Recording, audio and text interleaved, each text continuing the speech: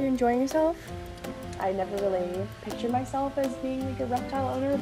I'd always thought I was gonna get a dog for my first pet, but I'm allergic to dogs and cats. Basically, this is like my child.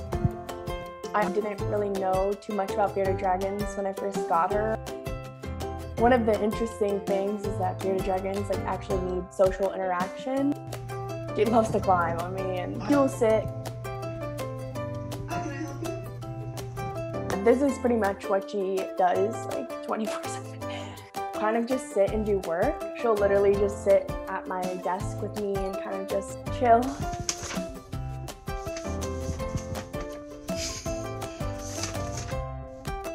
Sometimes just sit like at the front of my computer, like just plop herself right in front of it. I'm like, I can't do any work.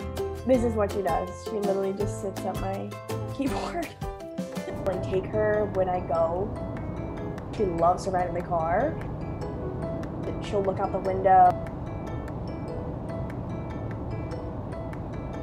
And I got her like a little sling for the car so she can sit in there. I started taking her to Starbucks. Just pack your lizard up and head to the pool. Come here. Come on. Took her there to like just sit with me on a lawn chair and sunbathe.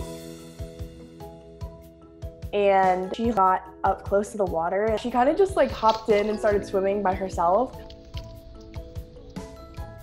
And I was like, this is wild. I've never seen like a lizard swim before. So she definitely likes to explore and get into a little bit of trouble.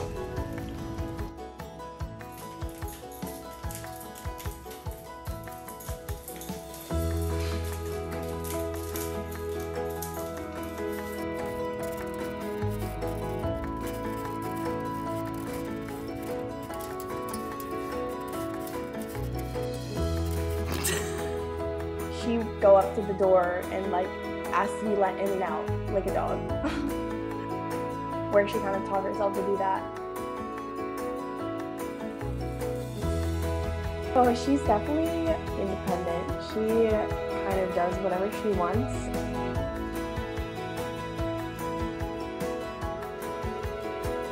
I love her so much.